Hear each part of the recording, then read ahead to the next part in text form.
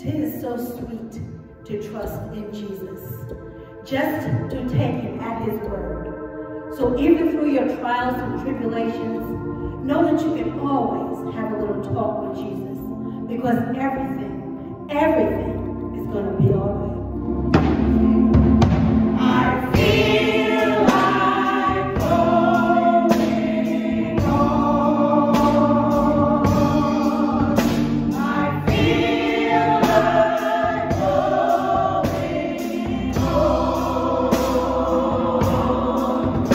No time is come, or every head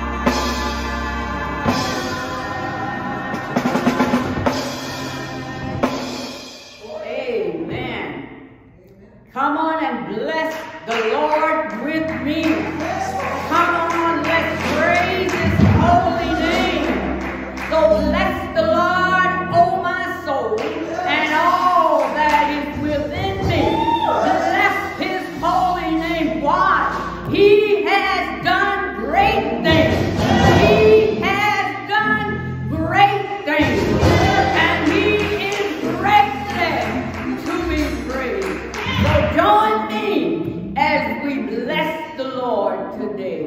Amen. Amen. Praise the Lord, church. Praise the Lord. Father God, we come before you once again, praising you, dear Lord, and thanking you, dear Lord, for your presence in our lives, Lord God. And even though we are all not together in this one place, Lord God, we know that you abide within us wherever it is that we are, Lord God, in our homes, in our cars, whether it be on the rooftop or in our basement, Lord God, that you are there, that you abide in our presence, Lord God. So we thank you, Lord God, for the presence of your Holy Spirit today.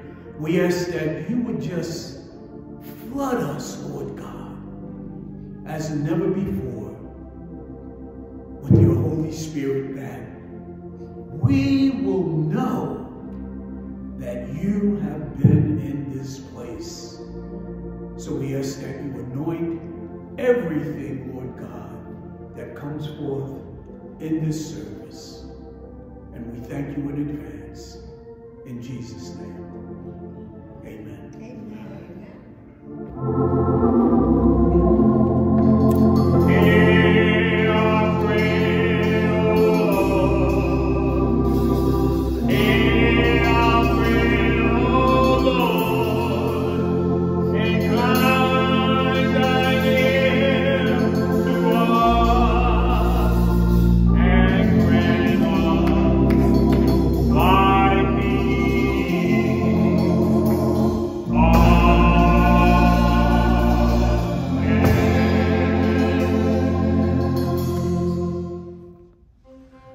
Hello, Christian friends. I want to make this appeal quite simple. I find that in this day of 2021, a lot of people don't have the greatest feeling about the church. I think it's important that we support our churches because for us as African Americans, the church was the place that we met to create many of the advances that we enjoy today. So for that reason alone, I ask you and I appeal to you to find a church to support it. We hope that you will support our church here, Institutional, as we are a small church who, in our best effort, try to serve God's word and try to do being helpful for our community.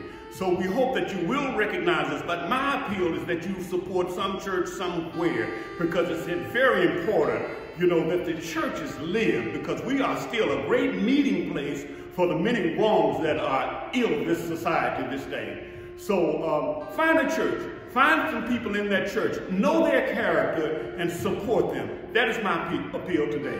I also appeal to you because we here at Institutional are in dire straits as the wind has damaged one of our windows, you know, severely, and we are in dire need to get that fixed, because if we don't get it fixed, the wind will destroy that entire window, or that stained glass that we have that has lived for many, many years. You know, I regret to be able to tell you how many years this church has been here. But please, if you see it in your heart, you know, be a blessing to us, you know, and help us with this problem. I don't know about you, but when I'm down, when I'm discouraged, when life is full of topsy-turvy circumstances, when it seems as if I'm oppressed on every side, there's one thing that makes it all right. Just a little talk with Jesus makes it all right. So this morning, why don't you sing along with us? Just a little talk with Jesus makes it right.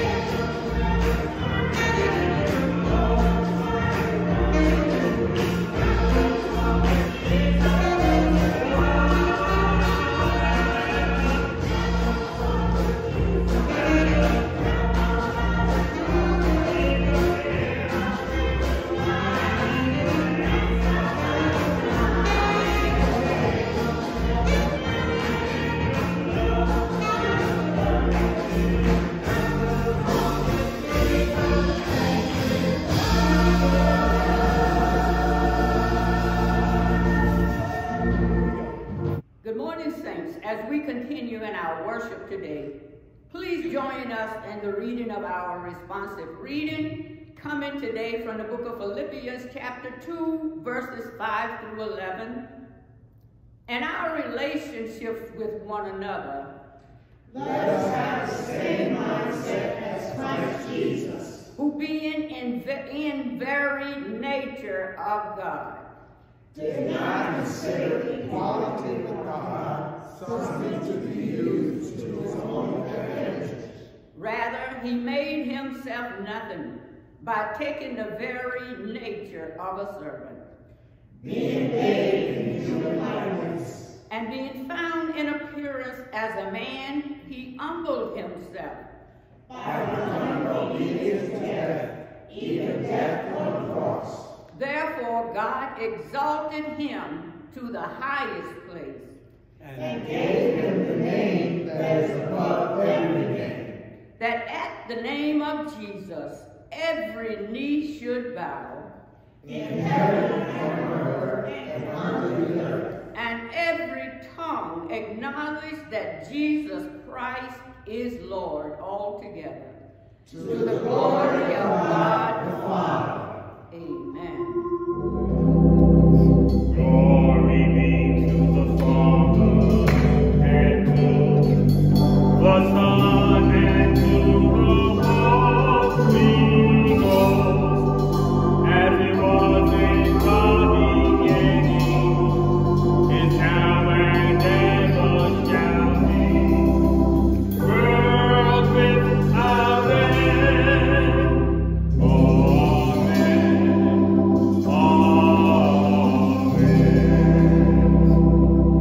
Where the Spirit of the Lord is, there is one true church, both apostolic and universal, in whose holy faith let us now most reverently and sincerely declare by the use of the Apostles' Creed.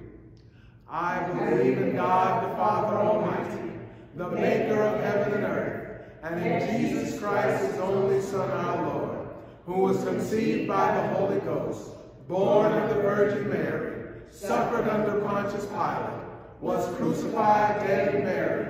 The third day he arose from the dead. He ascended into heaven, and sitteth on the right hand of God the Father Almighty. From thence he shall come to judge the quick and the dead. I believe in the Holy Ghost, the Holy Catholic Church, the communion of saints, the forgiveness of sins, the resurrection of the body, and life everlasting. Amen.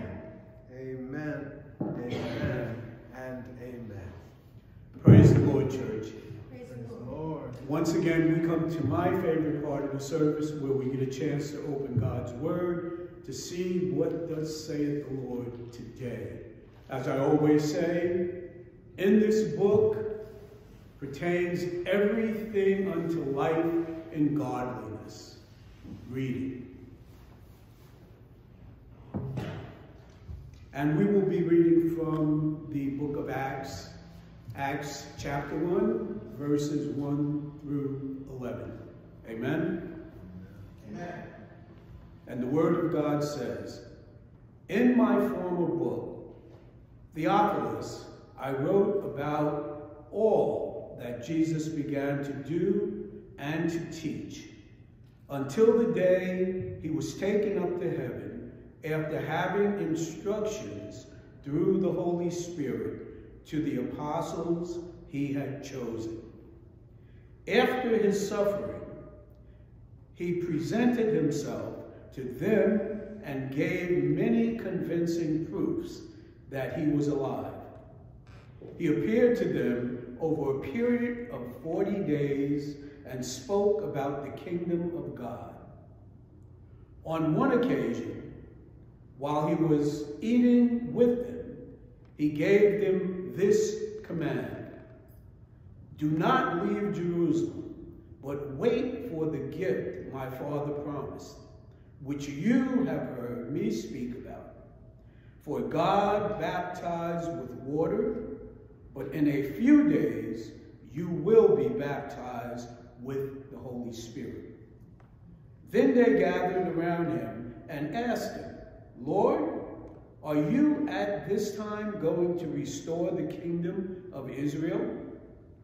He said to them, "It is not for you to know the times or dates the Father has set by his own authority, but you will receive power when the Holy Spirit comes upon you, and you will be my witnesses in Jerusalem and in all Judea and Samaria and to the ends of the earth."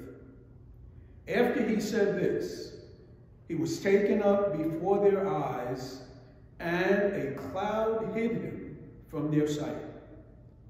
They were looking intently up into the sky as he was going, when suddenly 2 men dressed in white stood beside them. "Men of Galilee," they said, "why do you stand here looking into the sky? This same Jesus, who has been taken from you into heaven, will come back in the same way you have seen him go into heaven." The word of God for the people of God. All praises be to God. Amen. Amen.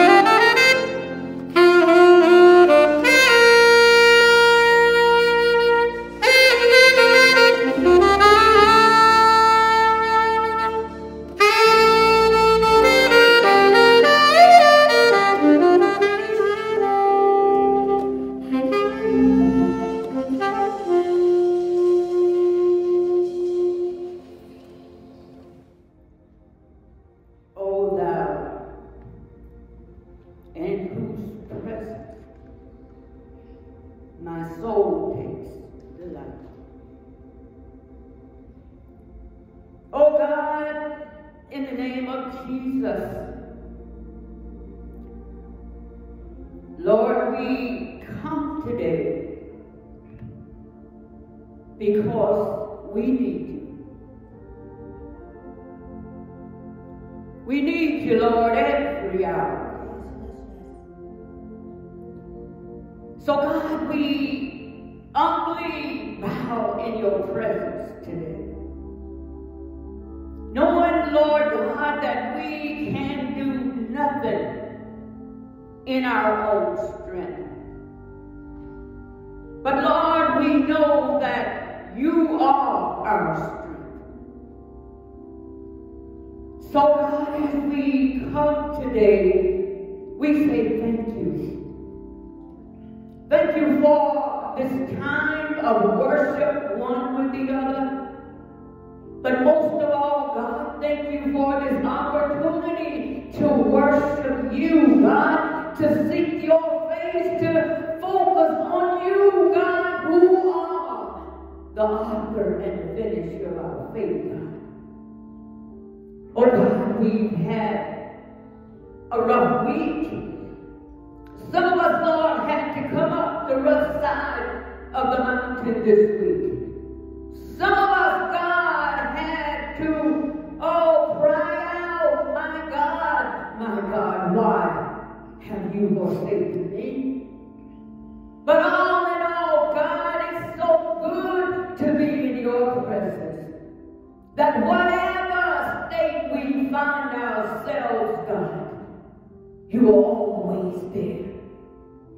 For you said in your word, God, that there is no place that we can go that you cannot reach us. Even, Lord God, if we make our bed in the pits of hell, we know you are there with us. So God, we just come today to let everything go just to worship you because we love you, Lord God. Oh God, not so much for what you can do, but for who you are, God. You loved us so much, God, that you gave up everything, including your only Son, God, that we, Lord, can have a right to the tree of life, and that more abundantly, Lord God. So God, before we petition you, asking for anything we do, ask for your forgiveness, Lord God. And we thank you for a forgiving spirit, oh God. So search our hearts today, Lord, for you already know everything about us. And now, God, we lift up this worship experience again into your hands. We ask for fresh anointing upon everyone, Lord, every song, every prayer, every scripture, every task that is performed here today, God. Bless it, oh God, as only you can. Oh God, as always, we thank you, Lord, for the shepherd of the flock. And we continue, Lord, to pray his strength in you, God, that you will continue to undergird him with your mighty righteous right hand upon him, God. Lead him, oh God, as we follow him. And God, we lift up all of those, God, that are still mourning, God. We ask that you continue to comfort them, God. Meet them just where they are, God. You be their strength through this time, Lord. We thank you, God, for healing. Oh, God, we lift up Sister Latoya today, God. Thank you for healing in her body. Continue, Lord, to strengthen her. Continue, God, to strengthen Sister Marlene. Oh, God, thank you. Thank you, God, for all of your grace, all of your mercy, your goodness, my Lord. Oh, God, we continue to lift up this community, this church, your holy places of worship, oh, God. And as we assemble week after week, God, we ask that you strip us and give us the fresh anointing, Lord God. Oh, God, we need you like we never needed you before, God. So when the day comes, God, oh, God, and we know they're coming, that we will be ready to receive all of those that you are preparing right now, God. And we thank you, God, for being the vessels that you are choosing for such a time as this, God. So, God, touch us. Mend us and prepare us, my Lord God, to do what you have purposed for us to do, my Lord God. And God, we thank you in advance for what you are already doing and what you will continue to do in the lives of your people, God. And it's with thanksgiving that we close this prayer, Lord God. Thank you, God. Thank you, God, for being God all by yourself. But even the more, God, we thank you that we know you as our Lord and Savior. For God, we release this prayer into your hands, for we ask it in your name. Amen.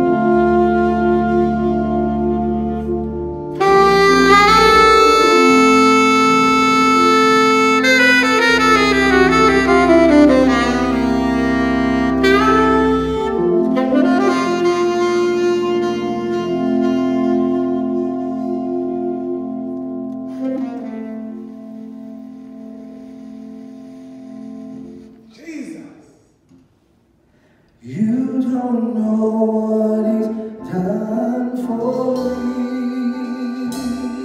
He gave me the victory, and I love him. I love him. I really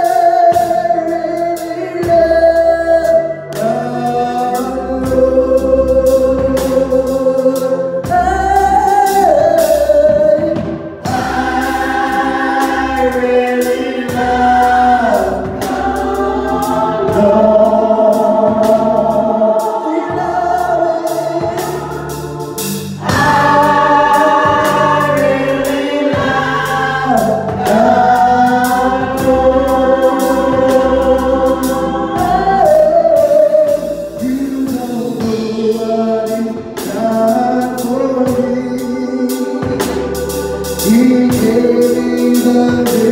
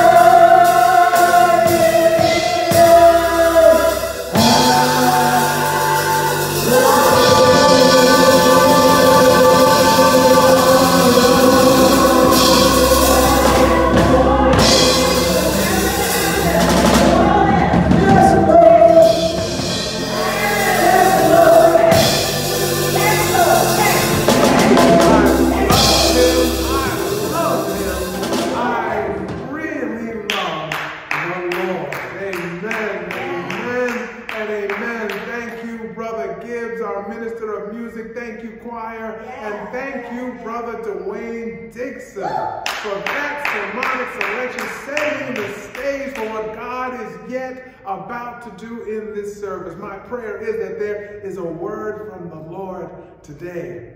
Let us look to our Bibles. Earlier, you read Acts chapter 1, verses 1 through 11. Allow me just now to read verses 9 to 11. And the word of the Lord says, after he had said this, he was taken up before their very eyes, and a cloud hid him from their sight. They were looking intently up into the sky as he was going, when suddenly two men dressed in white stood beside them. Men of Galilee, they said, why do you stand here looking into the sky? this same Jesus who has been taken from you into heaven will come back in the same way that you have seen him go into heaven. On this day, I'd like to use as a sermon title, Look at God. Let us pray. Almighty God, we praise your name and we thank you for your endless mercy, your endless forgiveness, and your endless love. You are always looking out for us, making sure we have everything we need materially, but you also care that we have everything we need spiritually. And so we cling to your word, because your word is life. Open up our hearts so we can receive what you have for us today. And may the words of my mouth and the meditation of my heart be acceptable in your sight. You are my rock and my redeemer. Amen. Amen.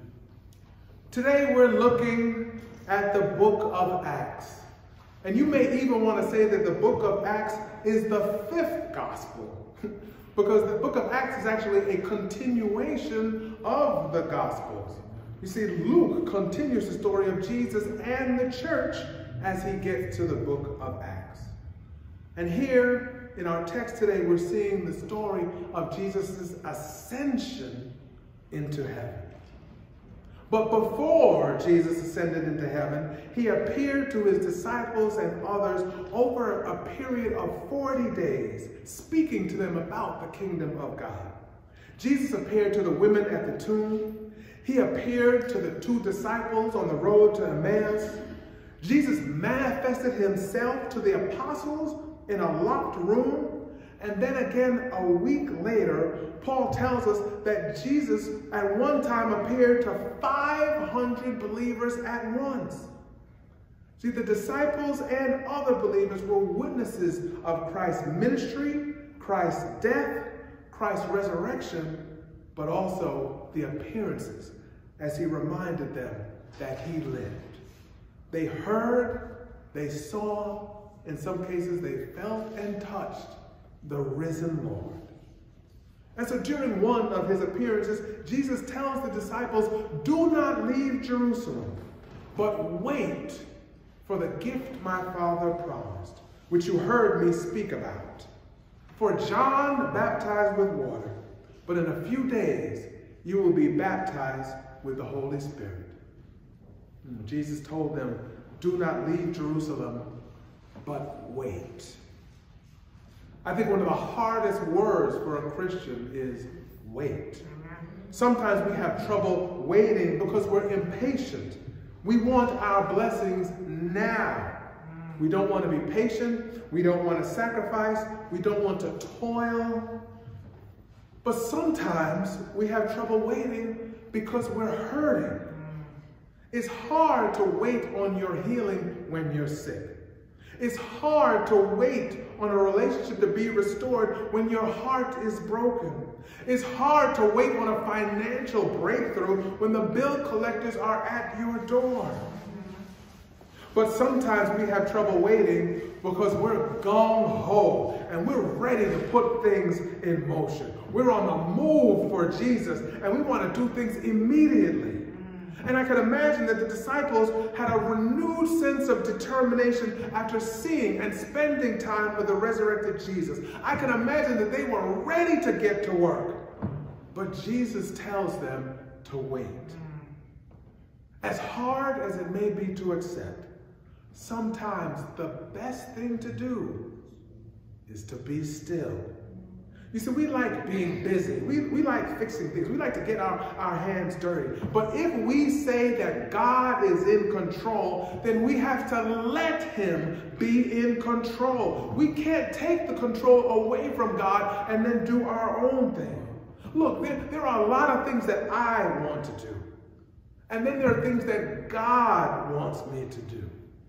You see, the spiritual fulfillment comes when my will is submitted to God's will. And knowing God's will involves prayer.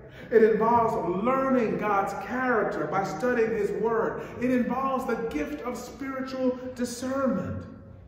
You see, because Jesus told them to wait for a specific reason. He told them, wait for the gift my Father promised, In a few days, you'll be baptized with the Holy Spirit. And so when God makes you wait, it's because God has something better for you. Something better than you could achieve on your own without him. Something that is perfectly suited for your situation. The right thing in the right time at the right place.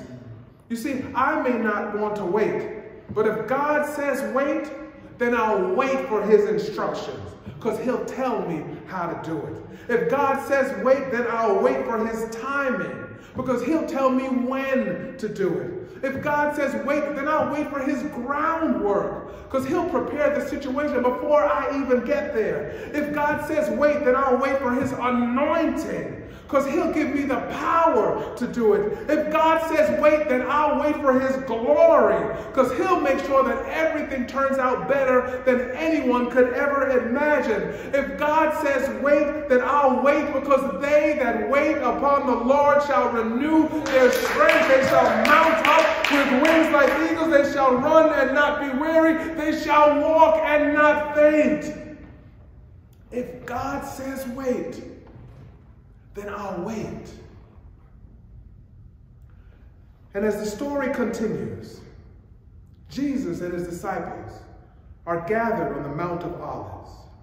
And as they're there together, the disciples ask him, Lord, will you at this time restore the kingdom of Israel? See, the disciples, they should have known better. But they're still having a difficult time shaking off the notion that the Messiah would come to establish a spiritual kingdom rather than an earthly one. See, the kingdom of God is not an earthly kingdom, but it is where Christ rules and reigns in the hearts of the believers. It's a spiritual kingdom. And so Jesus answers their question with some vagueness, but also a redirecting push. He says, it's not for you to know times or season that the Father has fixed by his own authority. Jesus, in a very gracious way, tells them that it's none of your business. It's not your business to know when he will return. They're just not, he's telling them, don't be distracted. Don't occupy yourself with trying to figure out when he's coming back, especially since it's just something that you cannot know. But Jesus tells them what he does want them to know and what he does want them to do. He tells them, you will receive power when the Holy Spirit has come upon you, and you will be my witnesses in Jerusalem and in all Judea and Samaria and to the ends of the earth. You see, Jesus has the disciples focus on the task at hand. He says that they are to be his witnesses. You've ever seen a court show, if you've ever been in the courtroom yourself, you know that witnesses tell what they saw and tell what they have heard. And so these disciples, they've seen the life and the ministry of the Lord. They've seen his sacrificial death and his glorious resurrection. And they are to go and to tell the world about this. The disciples, Jesus says, are supposed to tell his message in Jerusalem, which is the Jewish capital. Then they're to go to Judea, which is in southern Palestine, outside of Jerusalem. Then they're supposed to move up to north, to Samaria, where their enemies resided, and then to the whole world. You see, Jesus is being very intentional and specific about the geographic places that he mentioned. You see, Jerusalem can be seen as those who are closest to you, the ones that you live with and you spend most of your time with. You can think of them as your family, your friends, your co-workers, even some of your fellow church members. You see, you are uniquely positioned to be able to witness to certain people because of your relationship with them. These are people who know you best. So when you tell them what God has done for you, they'll consider you as authentic because they know you. And then Judea. Judea refers to people that are outside of your immediate circle. Those people who you may not know, but you do have access to them. That could be people in your neighborhood, people in your community. It could be people at your job or at your school. These are people that it may take a little effort, but you can get to them. And then when Jesus talks about Samaria, it's very important that we pay attention to that. Because the Bible scholars will know that Jews and the Samaritans were opposed to each other. They had a contentious relationship based on their differing beliefs. So for Jesus to say that the disciples were to witness in Samaria is his way of telling us that we're going to have to go witness to some people that we don't get along with. I know you had a falling out with that person, but they still need to know about Jesus. I know that person has tried to sabotage everything you've done, but they still need to know about Jesus. I know that person is the last person in the world that you want to have anything to do with, but they still need to know about Jesus. And I know you're saying, God, you got all these other Christians out here who can go talk to that person, so let someone else witness to my enemy. But God is saying, no, you're the one. Because when your enemy sees that you're obedient to God, it may just be the thing to turn them around. And you want to know the best way to defeat your enemy?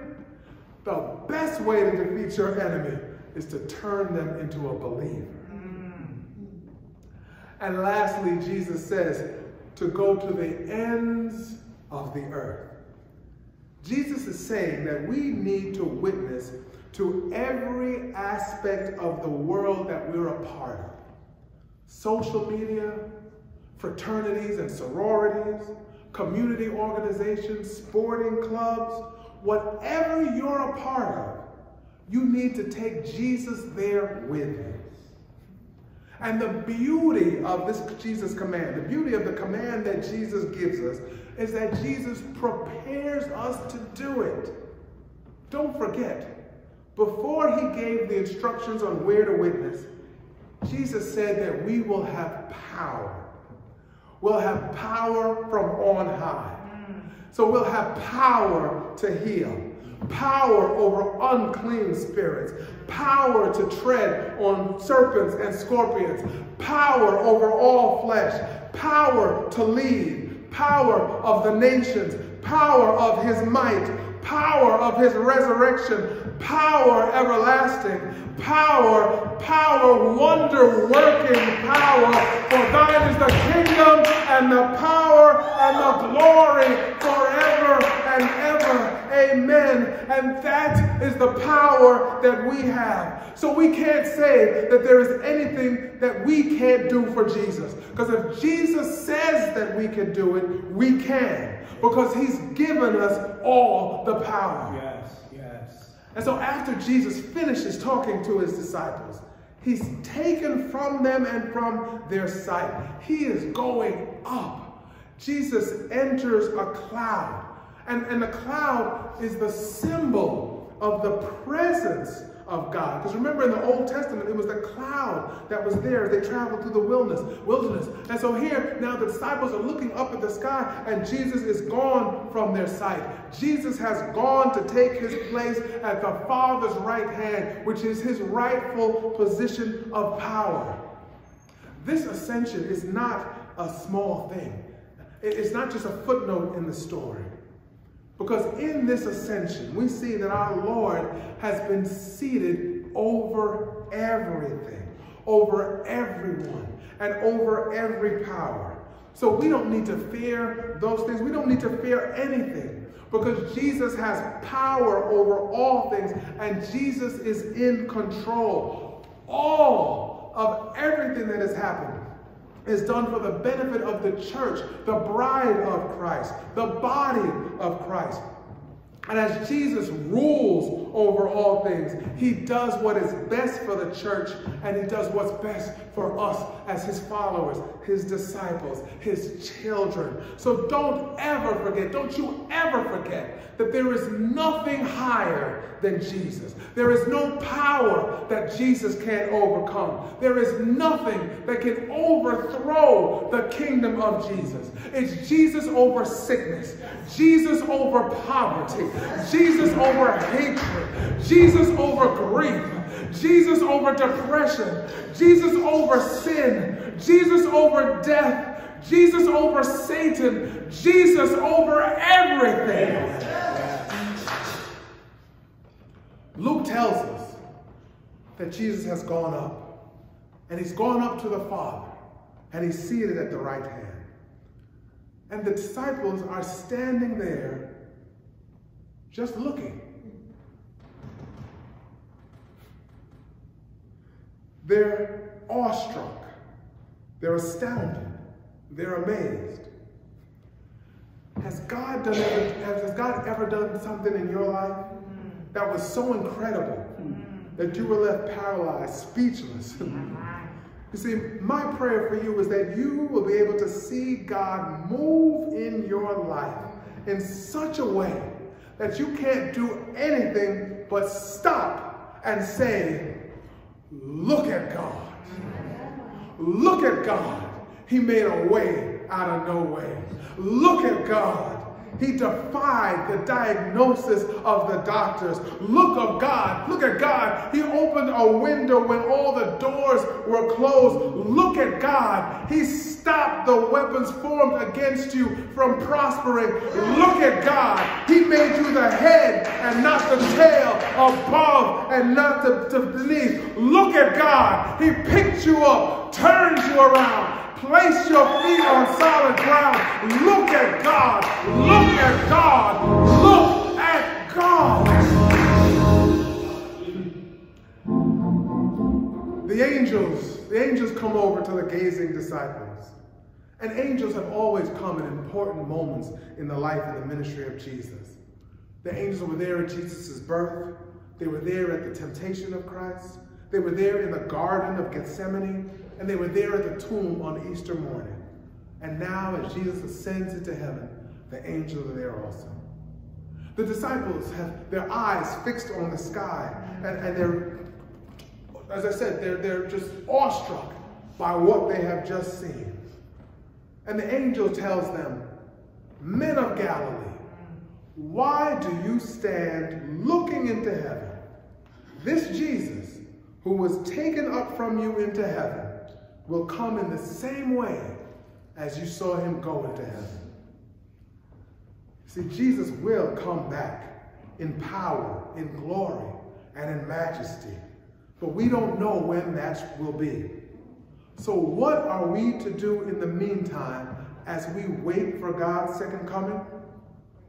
What did the disciples do? You see, the disciples, they listened to the Lord. They waited until the day of Pentecost. And once the Holy Spirit fell on them in an extraordinary way, they were Jesus' witnesses in Jerusalem, Judea, Samaria, and to the ends of the earth. And as his forgiven and redeemed people, as we are those who have been given, anointed, we've had the Holy Spirit poured out upon us, we have the same calling and the same task. We too are to be the witnesses about the grace that has been given to us, the love that has been lavished upon us, and the hope that has been handed to us. Yes. And we can't just stand around looking up into the sky. We've got to not just look up at the sky, but we've got to look around us. We've got to look at our lives. We've got to look at our families. We've got to look at our friends. And we've got to see how God is moving and working and opening doors for us to share his word with his people. We can't be oblivious to what God is doing and the ways in which God wants to use each of us to perform his good and perfect will. The disciples stood there looking up at heaven, but the angels came to them and said, why do you stand there looking at the sky? We are looking at God, but God is also looking at us. God is looking at how we handle the gospel. God is looking at how we deal with adversity. God is looking at how we use our gifts. God is looking at how we give our tithes and our offerings. God is looking at us to see if we are looking at him for everything we need. So we look at God for our direction. We look at God to get inspiration. We look at God to get our hope and our peace and our strength and our power. And after we look at God, then we get to work. We look at this world and we say, how can I make a difference? We look to our spiritual gifts and we say, how can I serve the Lord in a more excellent way? We look to our situations. How can we overcome the obstacles? We look to our enemies. How can we be peacemakers? We look to the people in our lives. How can I tell them about what my Savior has done for me? And of course, even as we look at the world around us, we keep looking back to God, because God is our difference maker. We look to God because he is excellent, excellent. We look to God because he is the supreme overcomer. We look to God because he's the Prince of Peace. We look to God because he is our Savior. We look to God because living he loved me. We look to God because dying he saved me. We look to God because buried he carried my sins far away. We look to God because rising he justified, freeing me forever. And one day he's coming back. One glorious day. Wait on the Lord. Witness to others of his mighty works. And watch the amazing things that God is going to do in you and that God is going to be through you. And when you survey all that is happening, you'll simply say, look at God. In the name of the Father, the Son, and the Holy Ghost. Amen.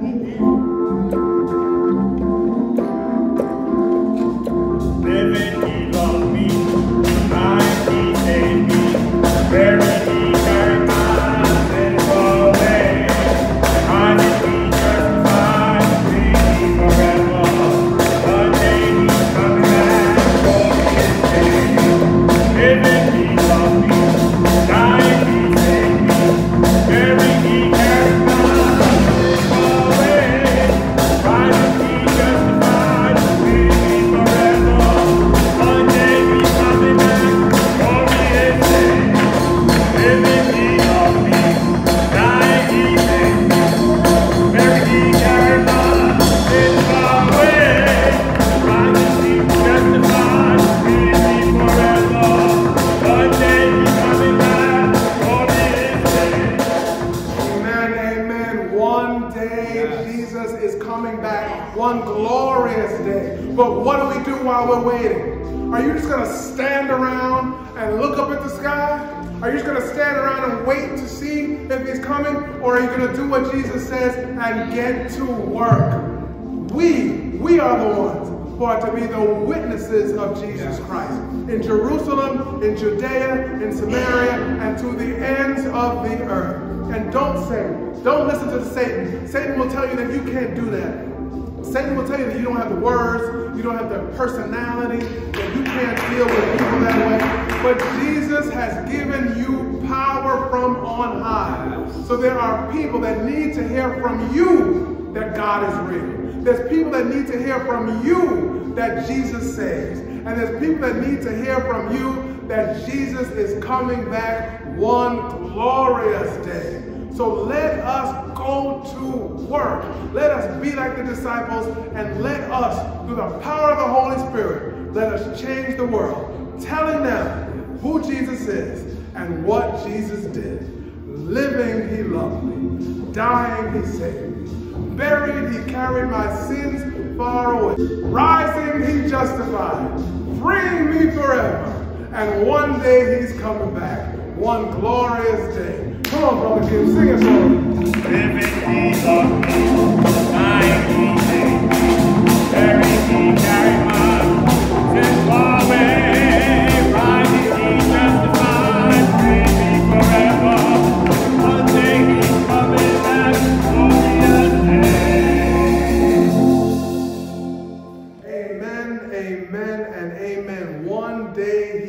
coming back one glorious day. And until then, let us get to work. Let us tell the world who God is. And it's simple as that. Just telling the world to look at God. Because God is doing it all right now, even as we speak. And that brings us to the end of our worship experience. We pray that you've been blessed. We pray that you've been inspired. Along with worshiping and praising with it, you've been inspired to tell somebody about what Jesus has done for you. You don't know what he did for me. He gave me the victory. I love him. I love him. I really love the Lord.